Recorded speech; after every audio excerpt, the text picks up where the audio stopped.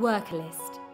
The Tachomaster worker list allows you to search your drivers by various selection criteria, including name, site, and employee type.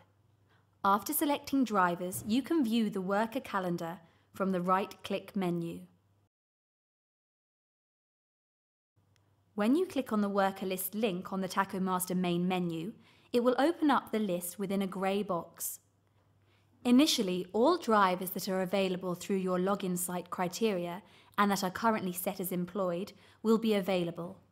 You will not see drivers from other depots or sites if your login does not have those depots included.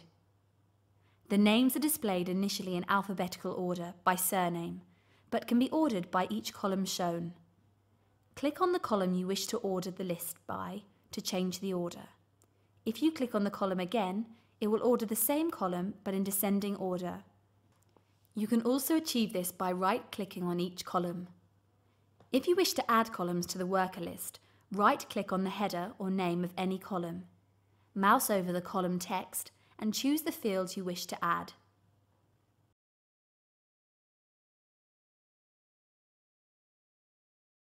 On the right-hand side of the worker list, you can use the vertical scroll bar to scroll through the current page. Click on the blue arrow icons at the bottom of the page to select the next or previous pages. Right for next, left for previous.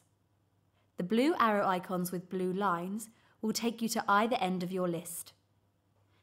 To access a specific worker, right-click on the driver. You can now access the calendar for the worker or edit the worker's details. You can also use the right-click to show all workers from that site or employee type, permanent, agency or casual. To search workers, click on the Find field and enter the text you wish to search for. Use the list arrow to the right of the In field to select the search criteria or filter.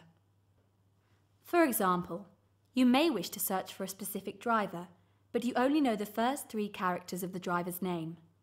Enter these characters and search by name. All workers with those 3 characters in either first, middle or surnames will be shown. If you add another search filter, it will only search the range of drivers you have already selected. To clear filters, scroll down the web page using the right browser scroll bar and click Clear at the filter you wish to remove. You may also click Clear Filters at the top of the worker list, but this will clear the filter which excludes drivers no longer employed by you.